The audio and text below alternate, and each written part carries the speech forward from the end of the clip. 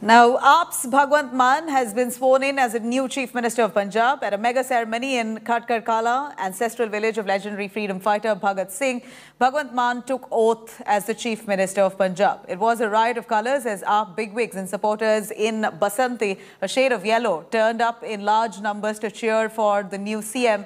Delhi Chief Minister, AAP National Convener Arvind Kejriwal attended the swearing-in ceremony with his family. Delhi Deputy Chief Minister Manish Sisodia and several other leaders of the Aam Aadmi Party were wearing yellow turbans as in a trademark Bhagat Singh style to cheer for Bhagwant Mann. The Chief Minister of Punjab had invited people to attend the ceremony, saying that it's not just him but also the 3 crore people of Punjab who will be taking oath with him today. The AAP had romped home with at least 92 seats in this 117-member Punjab Assembly, decimating the Congress and the SAD-BSP combined.